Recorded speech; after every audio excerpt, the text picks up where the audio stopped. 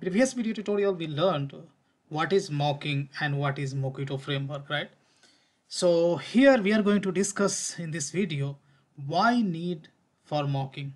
Yeah, so why we need for mocking when we write the unit test. Yeah, so let's try to understand. Here I'll give you the three strong reason, and using these reasons we'll try to understand why we required mocking concept while writing the unit test cases, right? So let's start. So here, of course, here what I said before using the Mockito technique, let's try to understand reason for using Mockito or mocking concept. Yeah. So first reason says if you want to test a component that depends on the other component, but that component is under development process, it generally happens when working in a team and different components are divided between several team members, right? In that case, mocking plays an important role in the testing. Without mocking, we need to wait for the completion of required elements for testing. Yeah, so point is very much clear, right? So as you know, if you're working in uh, one complex application, right, that application might be broken into the several modules, and different teams are working on these different components, and there is possibility, let's say if you want to test write some unit test cases, right, for your component, but your component depend on some other component which is going to develop by the some other team member, but there is possibility that component is not developed yet, right? So if you would like to continue writing unit test case for your module, then whatever response is coming by the other module for your module, means your module is dependent on some another module, so those stuff you can easily mock, right, using Mockito framework, and you can continue writing test cases, right? And that's the benefit of mocking, right? That's the first benefit.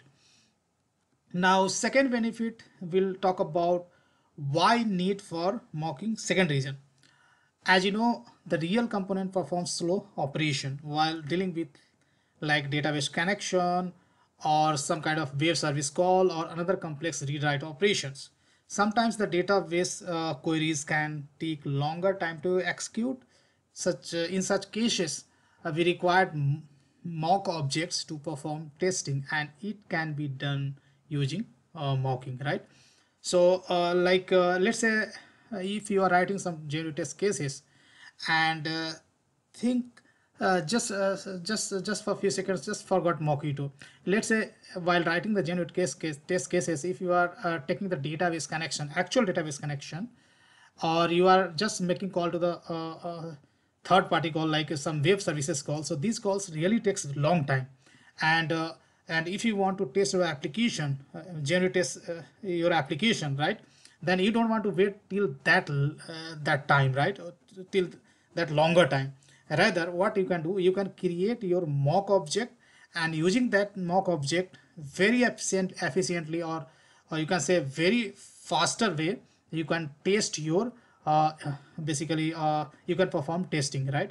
And that's what we required, basically mocking stuff while writing the unit test cases. So we do not basically require the actual database connection, but you can either use the in-memory database, or you can create a mock object, in-memory object, and using that you can perform your unit testing, right? Now third strong reason for mocking, to use mocking, if there is an infrastructure concern that makes the testing impossible. For example, when we create a connection to the database or some issues related to the configuration occur, it requires mocking for creating mock component to provide unit testing. Let's say if you want to write unit test cases, and there is some concern to connect with your database or to call external services like web services, right? So you cannot wait till that time that problem gets resolved, right?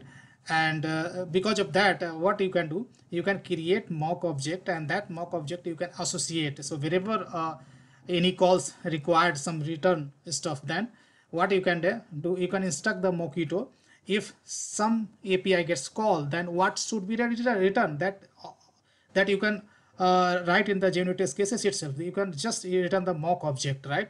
And using that mock object, you can continue execute your unit test cases, right? You should not your unit test cases should not depend on the some external configuration or external calls and all, right? So this your unit test cases should be dependent on the external calls, right? Rather than making the external calls, you should make use of the mocked object, right? For that, of course, these things should be much more clear than when we'll start writing genuine test cases using Mockito, or there we'll see how Mockito provides various annotations and various API to mock your object, right?